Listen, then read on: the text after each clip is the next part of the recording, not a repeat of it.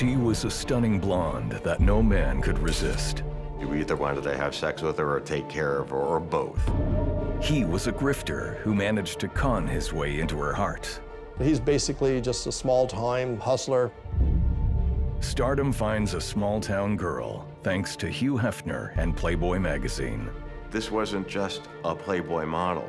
She was comfortable in films and television. But her rising fame is complicated by a shocking love triangle involving Stratten, her husband, and an A-list Hollywood director. She had started dating Peter, and I knew that she was still married to Paul. All leading to 2 bodies found under suspicious circumstances. The crime scene was bloody. The 12-gauge shotgun at close range does create a lot of carnage. And it's up to a determined detective to separate the truth from the drama. There was just no physical evidence there to collect as far as fingerprints. Who killed Playboy centerfold, Dorothy Stratten?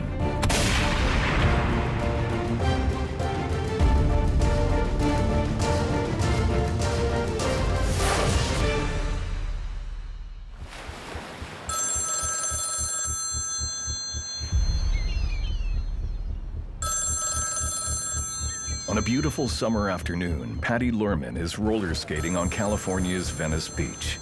She's trying to reach her friend and housemate, Paul Snyder. Paul told me that he was going to meet me later to call, make sure, because he wanted to go roller skating. But nobody answered the phone. Patty tries for hours. She talks to a friend who's also trying to reach Paul. He's worried and tells Patty to go home right away. Something's not right. You need to go in there. I've been trying to call. Paul is not answering his phone. You need to go in there and find out what's going on. I went in the house and went down the hallway and knocked on the door, and nobody answered. And knocked again and opened the door.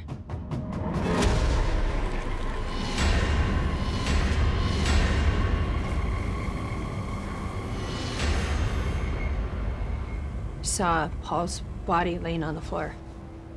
And then you saw Dorothy's body laying on the bed. I was in shock. Yeah, it was horrible.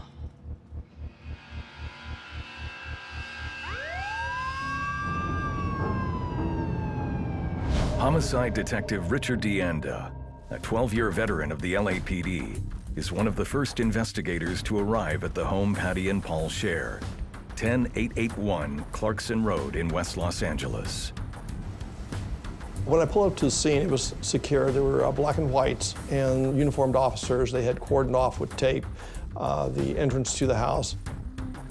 Off of the living area towards the rear of the house, that's where the victims were. There was a male and a female. They're both nude and obviously deceased. No wallet, no nothing? Haven't found anything yet. Captain Glenn Ackerman has been assigned the case with Richard DeAnda. Ackerman has worked homicide with the LAPD for 7 years. We don't know who this guy is. Detectives start by examining the victims. His condition was obviously deceased. He had a massive head wound. In fact, the whole top of his head was gone. Dorothy was laying off the side of the bed, and she had seen the shot coming, so her fingers had been blown off on the other side of the rim. As if she was raising her hand to say, don't.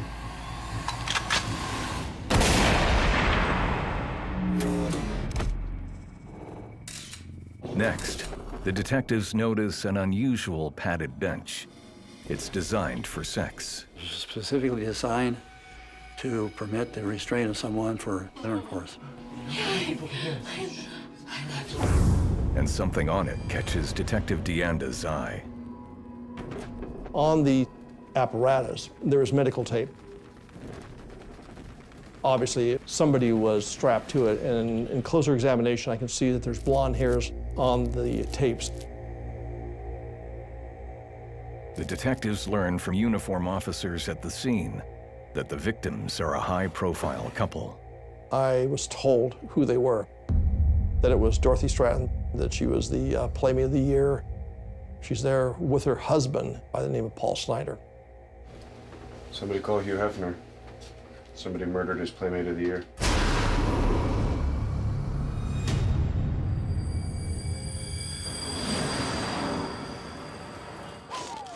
Even by Hollywood standards, Dorothy Stratten's rise to fame is swift. The male victim, Paul Snider, made Dorothy Stratten a household name. Paul Snider discovered Dorothy when she was working in a Dairy Queen in Vancouver. In 1977, 17-year-old Dorothy Stratten goes by the name Dorothy Stratten. When Paul Snider meets Dorothy, he knows she's his ticket to the big time. He was charming her, he was wooing her, and he said, I have aspirations for you. I think you could be rich and famous. I think we should take some pictures of you. And sent them to Playboy, and Playboy got them. And Hugh Hefner flew Dorothy and Paul in from Vancouver.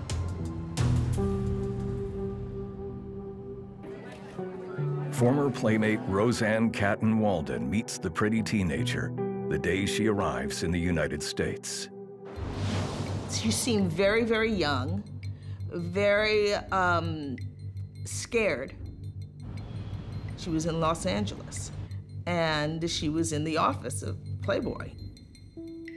Playboy founder Hugh Hefner sees talent in the fresh-faced blonde, and Dorothy Stratten is reborn as Dorothy Stratten. Dorothy was the whole package. She was a knockout. She was beautiful. And she was really good for Hugh Hefner and the Playboy company because it put a friendly face on the models. You're looking at a still image, and however you feel about that sort of thing, it has no personality behind it. You're looking at a beautiful woman with no clothes on. Well, Dorothy could take it off the page. He did make her Playmate of the Month in April of 1979, and she was chosen for Playmate of the Year in 1980.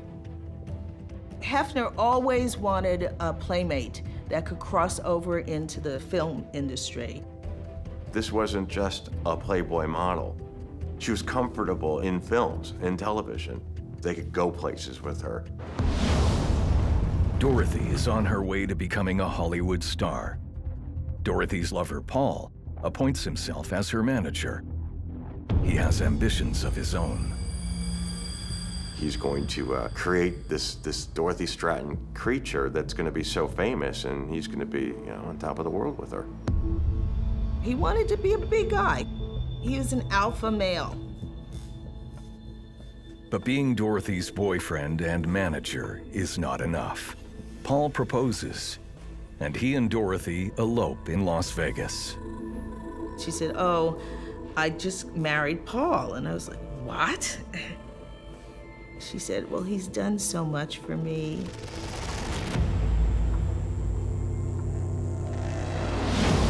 Now, 20-year-old Dorothy Stratten and 29-year-old Paul Snider are dead.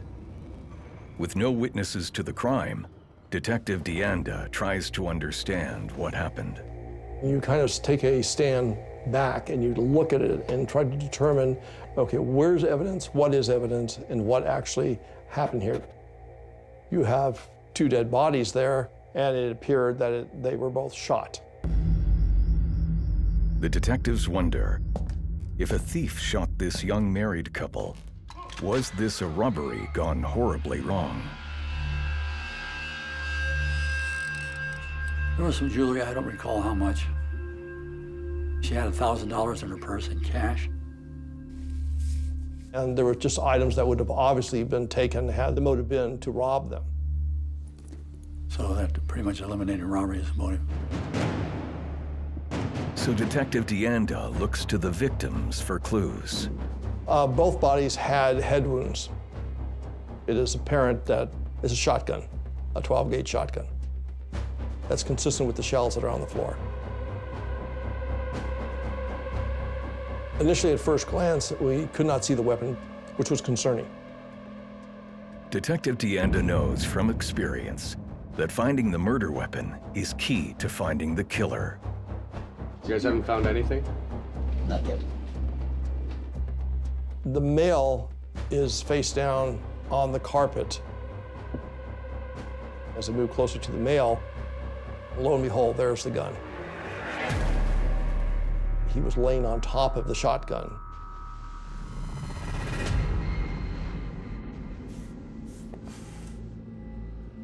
Now Ackerman wonders if Paul shot Dorothy, then turned the gun on himself.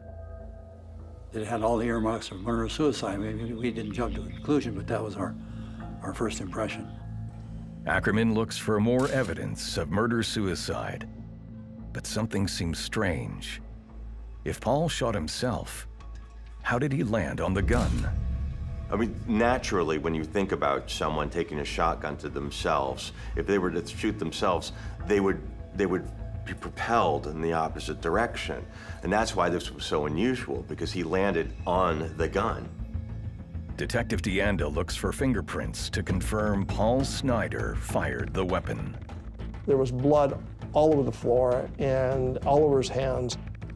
And there was just no physical evidence there to collect as far as fingerprints because they were obliterated with the blood. And for a suicide, there's another vital piece of evidence missing. It looks like it might be murder-suicide. We always looked for a suicide note. We couldn't find one anywhere. Detectives Ackerman and DeAnda can't prove Paul Snyder pulled the trigger. Have you talked to the lady downstairs yet, Patty? Patty Lerman tells DeAnda that Paul is not capable of murder. I just know Paul would not kill someone. He loved Dorothy. Earlier that day, before I left to go roller skating, Paul was in a really good mood. I don't think Paul killed Dorothy. He really loved her. I think there was a third person. It seemed like somebody else may have had something to do with this.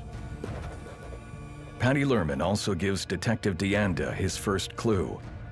She tells him Dorothy has been having an affair with a Hollywood heavyweight. She was sleeping with Peter Bogdanovich. In 1980, Peter Bogdanovich is one of the most celebrated film directors in Hollywood.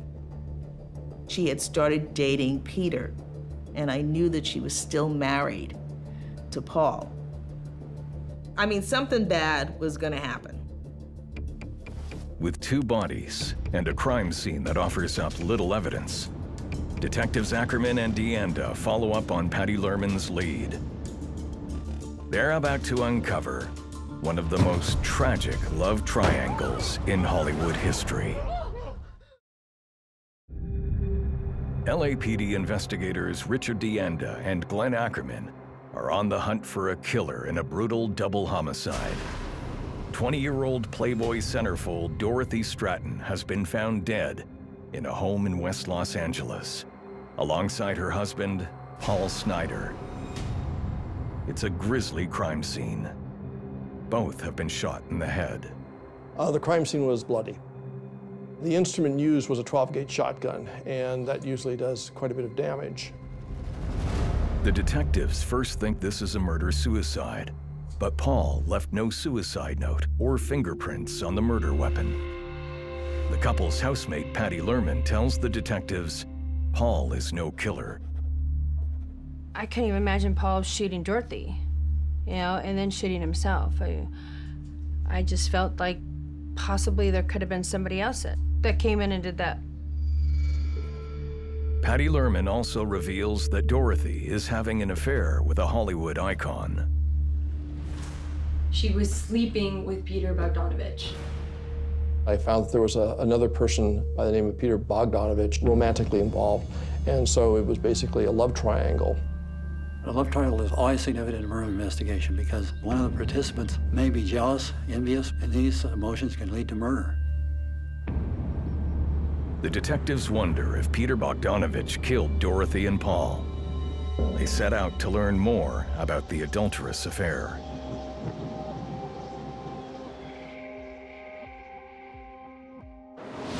Playmate Roseanne Catton Walden is at the Playboy mansion when Bogdanovich and Stratten first meet. Dorothy and I were standing next to each other and talking, and he was on the other side of Dorothy, and I saw he was like looking at her, looking at her. Well, most people who met Dorothy Stratten were smitten with her. It was one of those sort of Marilyn Monroe things. You either wanted to have sex with her or take care of her, or both. Bogdanovich spent a lot of time at the Playboy mansion, so he knew his way around women. And Dorothy didn't respond to him like a lot of women would. So Bogdanovich at the Playboy mansion sees Dorothy and does a, hey, I could put you in one of my movies. Here's my number, call me. She's like, yeah, sure, I'll call you, and doesn't. But I think that surprised him about her. Dorothy has unknowingly caught the eye of one of the most famous film directors of our time. Like playmate Dorothy Stratten, Peter Bogdanovich's rise is meteoric. Within 4 years of moving to Hollywood, he goes from mild-mannered movie historian to celebrity film director. Peter Bogdanovich had several hit movies under his belt with The Last Picture Show and with Paper Moon. The Last Picture Show, starring Sybil Shepherd, garners 8 Academy Award nominations and catapults Bogdanovich to stardom. But Bogdanovich is more than just a star director. He's a hopeless romantic who falls for his starlets, including 21-year-old Sybil Shepherd. And he left his wife for her. He divorced his wife to be with Sybil Shepherd. When Sybil Shepherd leaves him, 40-year-old Bogdanovich finds a new muse. Peter Bogdanovich's persistence eventually got Dorothy to the point where she was going to work with him. He cast 20-year-old playmate Dorothy Stratten in his new film, They All Laughed, and whisks Dorothy off for 5 weeks of filming in New York. But the set is closed to Dorothy's husband, Paul. He's forced to stay behind in Los Angeles. When you're in a film set, or when you're in a film crew, you sort of develop an intimacy while you're together. The detectives learn it's not long before Dorothy moves into Bogdanovich's hotel suite. I was on set when Dorothy was filming with Peter in New York, and that was when I found out that she had started dating Peter. But for Peter Bogdanovich, the relationship is more than a set romance. He's fallen hard for the gorgeous blonde. I think he was kind of stunned by how quickly he became really attached to her.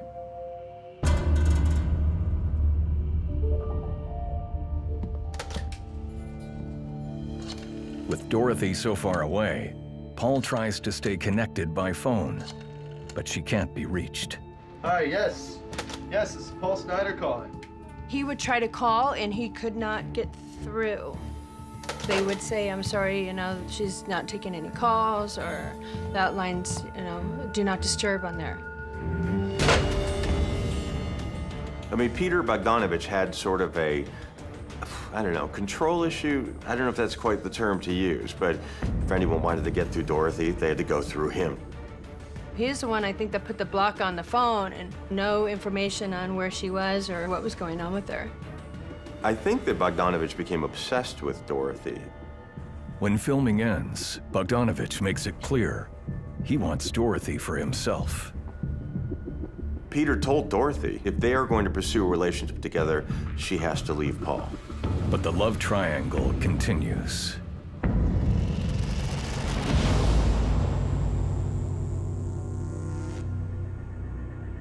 Detectives DeAnda and Ackerman wonder if Bogdanovich found Dorothy and Paul together, killing them in a jealous rage. No, please, no!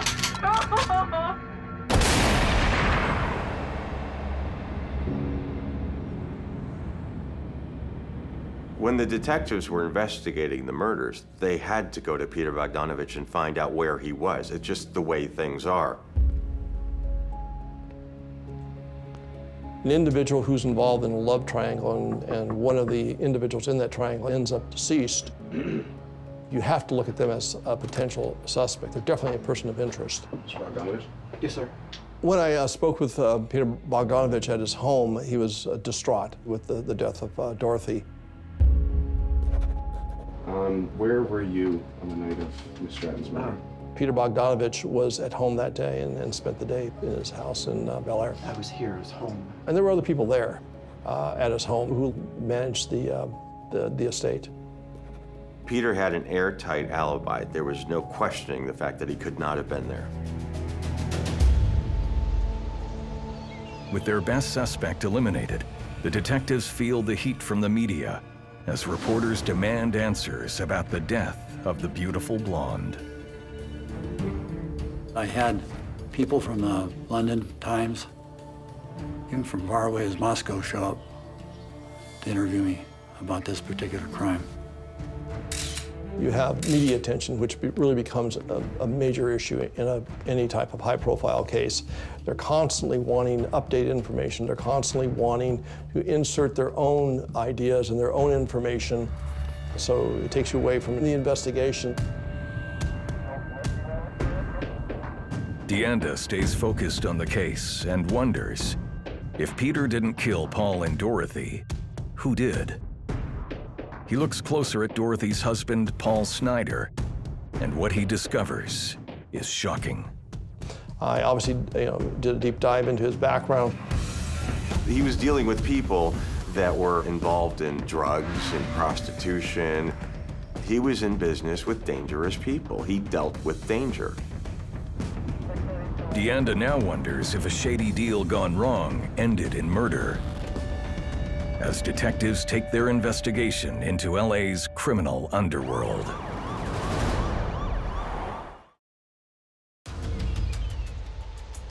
All eyes are on LAPD homicide investigators Richard DeAnda and Glenn Ackerman as they work a high-profile case. Playmate of the Year Dorothy Stratten has been found dead in a West LA home, lying nude next to her husband, Paul Snyder. Both have been shot. Stratton's murder hits her fellow playmates hard. Everyone was just devastated. She was just really lovely, had a very gentle quality about her.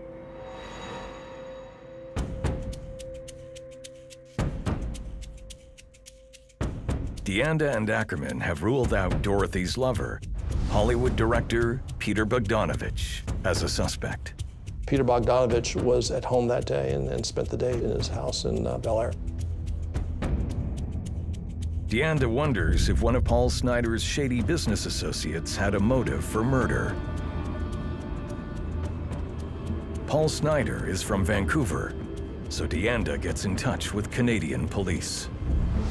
Snyder did not have a formal criminal record, but I talked to people that knew what he was doing, and he was committing crimes. He was just a local Canadian low-life punk that he was just into everything he could to make a dollar. And for a man who doesn't have much money, Paul Snyder sees himself as a high roller. Snyder was a flashy guy with tight jeans and fur collars and gold rings and gold necklaces. But Paul is running out of money. He didn't even have a green card. He couldn't work legally in the United States. Dorothy's modest Playboy income helps to support Paul in the US. But to make ends meet, he does business with dangerous people in the LA underworld. Snyder, almost by definition, was a dodgy individual, and thus people that did business with him were equally as questionable. Paul goes into business with Soman Steve Banerjee, a nightclub owner who's a criminal and known to be ruthless. Steve Banerjee was well known to be a very brutal boss. Banerjee did have a record. He hung around with a real tough crowd, and he was just a really tough individual. If you were competing with his club, he would try to burn down your club. If you were competing with him as a businessman or were a partner in taking his money, he would have you murdered. Detective DeAnda wonders if a bad business deal drove Steve Banerjee to kill Snyder and Dorothy.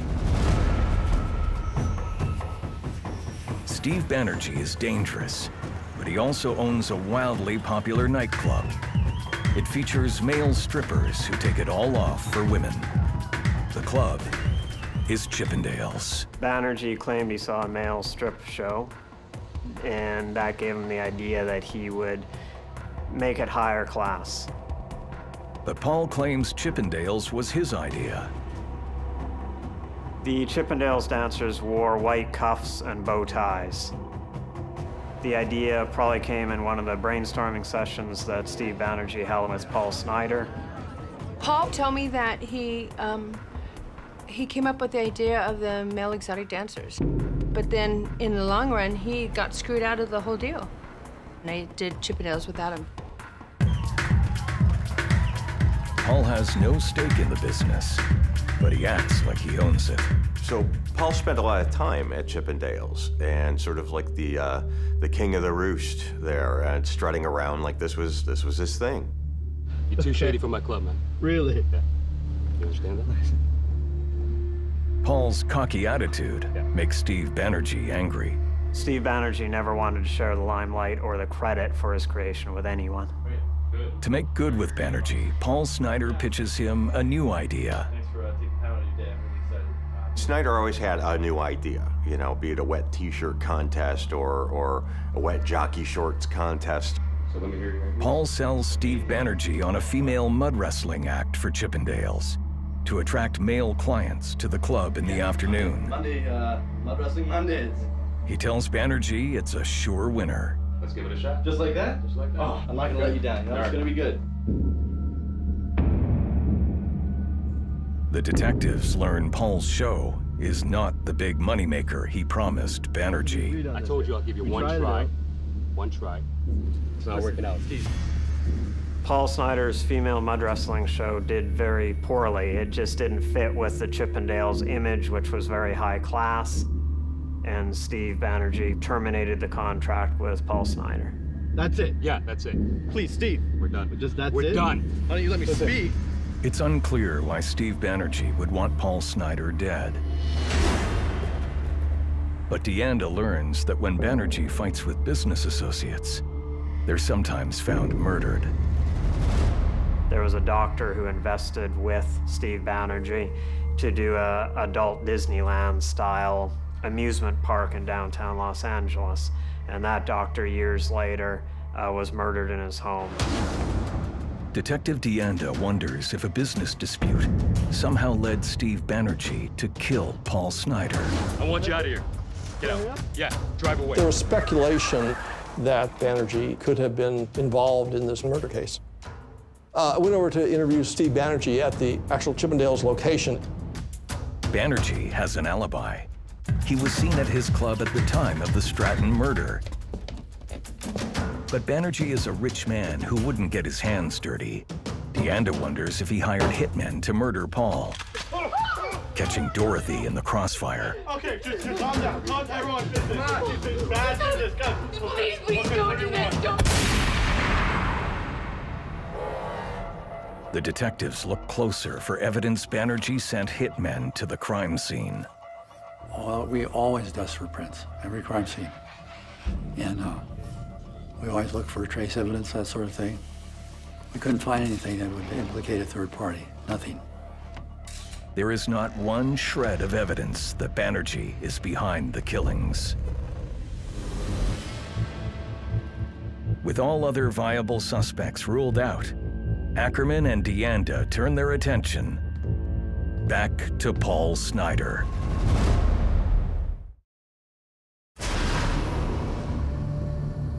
Playmate of the Year Dorothy Stratten is found dead in her West LA home, and LAPD detectives Richard DeAnda and Glenn Ackerman are on the case. Stratton's corpse is found naked next to her estranged husband, Paul Snyder. Both have been shot, and there is nothing at the crime scene to clearly identify the killer. There was just no physical evidence there to collect as far as fingerprints because they were obliterated with the blood. Detectives DeAnda and Ackerman have already ruled out 2 suspects. Dorothy's jealous lover, director Peter Bogdanovich, had a rock-solid alibi. There was no concern at all about him being involved as being a suspect in this whatsoever. Paul's ruthless business partner, Chippendale's founder Steve Banerjee, had no clear motive to kill Paul Snider, and neither Banerjee nor his henchmen can be placed at the crime scene. No, there was no physical evidence that showed that Banerjee was involved in this killing. Now detectives DeAnda and Ackerman wonder once again if Paul Snider killed Dorothy, then shot himself. He pops her, he takes himself. The media speculate that Snider couldn't have shot himself since he fell forward on the gun. But DeAnda knows better. There's a lot more to it than just assuming that because you put a gun to your face and you shoot it, you're going to go backwards. You may go sideways, you may go forward. You know, that's not absolute. And while Paul left no suicide note, perhaps the murder and suicide weren't planned, but happened in the heat of the moment. Suicide victims often leave a suicide note, and in this case, there wasn't one. It's an assumption made on our part that he intended to do this initially. DeAnda wonders if something happened that suddenly pushed Snider over the edge. You have to consider all the possibilities, and there's a lot of jealousy involved in a love triangle. When DeAnda talks to Paul's friend Patty Lerman, she says that after filming in New York, Dorothy started staying overnight at Bogdanovich's Bel Air mansion. So Paul made a desperate effort to save his marriage. She went and talked to him, and at this point, he was trying to just at least have a conversation with her to see what she was doing, you know, what she would just avoid it. Yeah, I'll hold.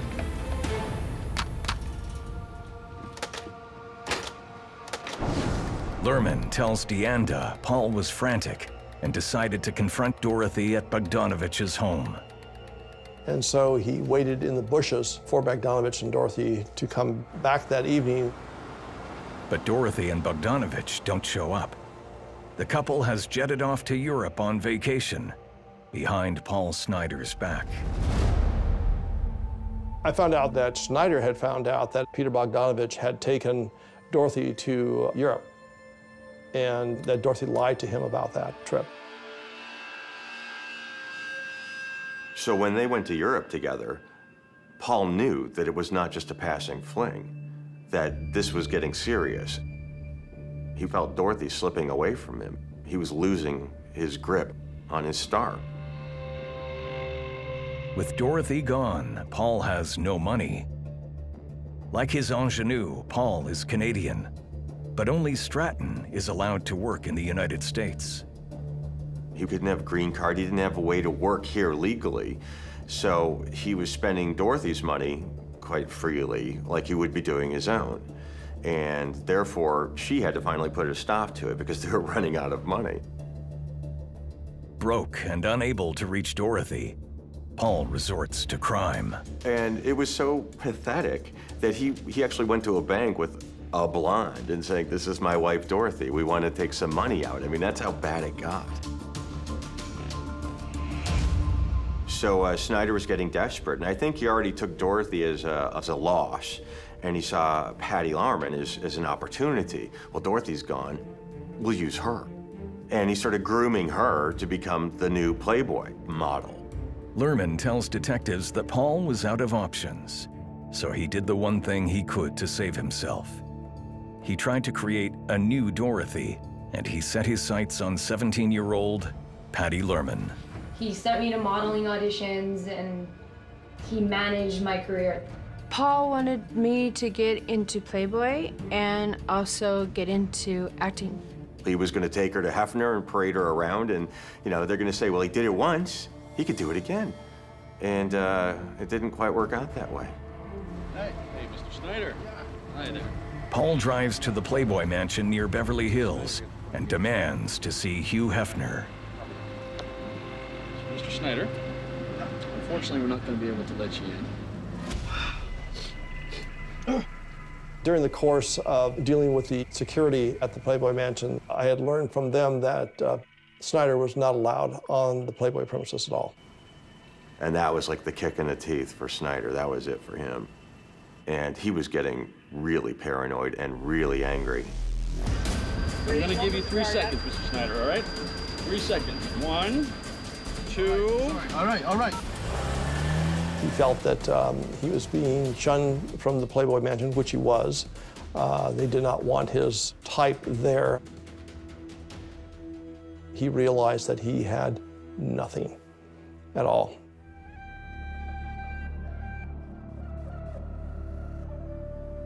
That was it for him. He was gone, extricated. And I think that that's when he just flipped.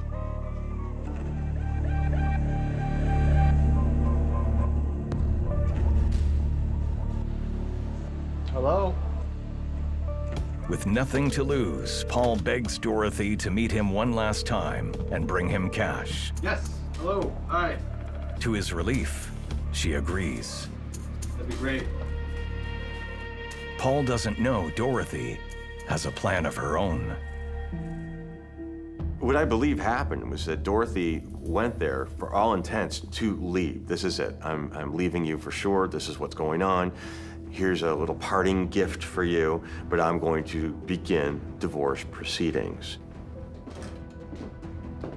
Paul needed money, and she felt bad for him, so she was going to meet him someplace and give him some money.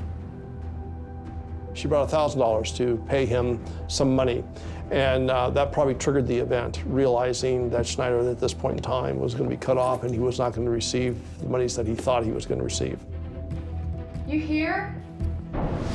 Detectives DeAnda and Ackerman will soon find out what happened in Paul's bedroom and the tragic final trigger that took the life of Dorothy Stratten.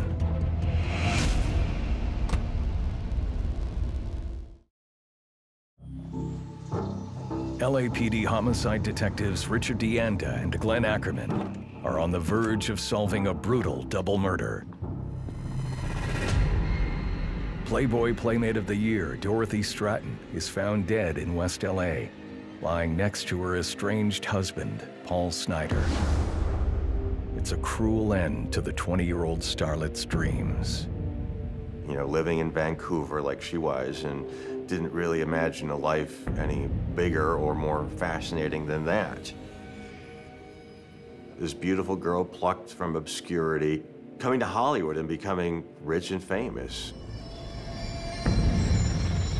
LAPD detectives DeAnda and Ackerman believe this was a murder-suicide. And it's up to them to finally piece together what happened.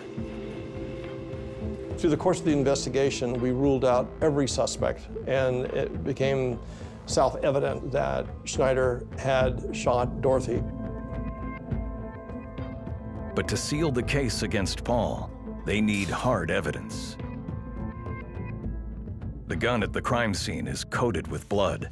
There are no fingerprints to link Paul Snyder to the murder weapon. But when the detectives interview housemate Patty Lerman, she confirms it was Paul Snyder's gun. One time we had a barbecue party at our house, and one of his friends was there that had a pistol, and Paul was saying that he wanted to get one because he wanted to have one in the house for safety. Detective DeAnda chases down Patty's lead and gets his first piece of solid evidence against Paul Snyder. Snyder found a shotgun being advertised in one of these throwaway papers and purchased the shotgun just a day or two before the murders. Now DeAnda knows Paul bought the murder weapon and what triggered him to use it. We finally were able to put all the pieces of the puzzle together and figure out exactly what happened the day of the murder-suicide of Snyder and Dorothy Stratten. Paul! You here? The events of that terrible day begin with Dorothy arriving at the house to meet with Paul, as he had requested. She came over sometime around noon or just before noon. The only person in the house was Snyder. Hey.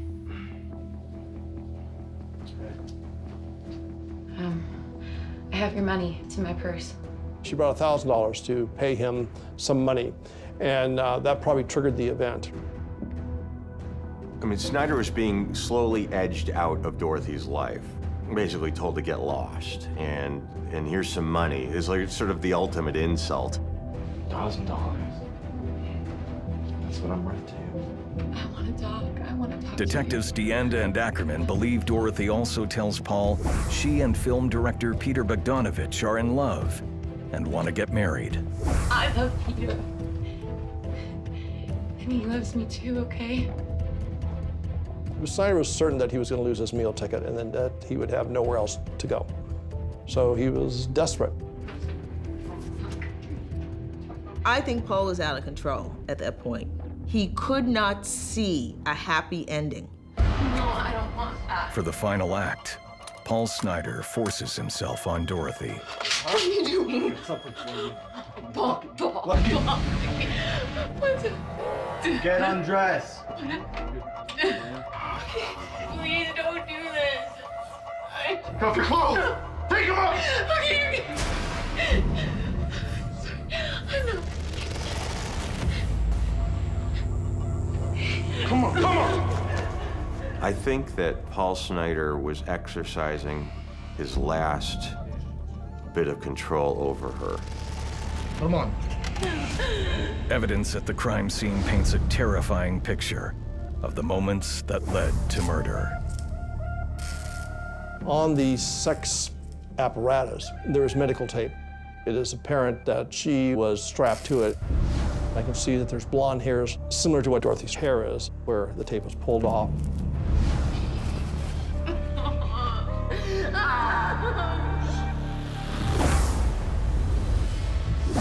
It was apparent that after they had sex on this apparatus, that Snyder had taken the tape off and she sat on the bed. Don't do this, please. I'm begging you, don't do it.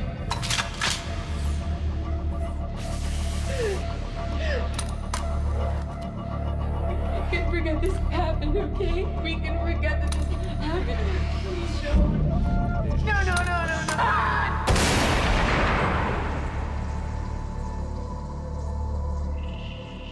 And the physical evidence shows that after he killed Dorothy, Paul was struck by the reality of what he had done.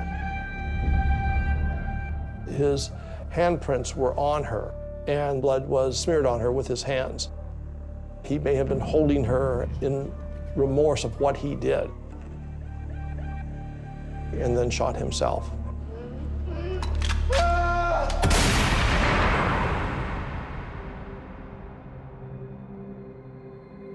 I think he gave up. I think a combination of Dorothy and that he wasn't going to really have a career. I was called by another playmate who told me what happened, and we both just started crying. We couldn't believe that it had happened. It was really sad to lose them both. I was really lost after that for a while. I mean, it's sad for both of them to be gone, but Dorothy had a whole career ahead of her. Dorothy Stratten is laid to rest at West Village Memorial Park Cemetery in Los Angeles. What could have been considered a Cinderella story turned out to be a real tragedy. This beautiful girl plucked from obscurity, coming to Hollywood and becoming rich and famous. That would have been a nice ending, but it didn't end that way. The death of Dorothy Stratten is a tragedy. But DeAnda takes comfort in having proved beyond any doubt that Paul Snyder was the killer. Working the homicide is truly, because of the hours you put in and the hard work you put in, it truly is a passion.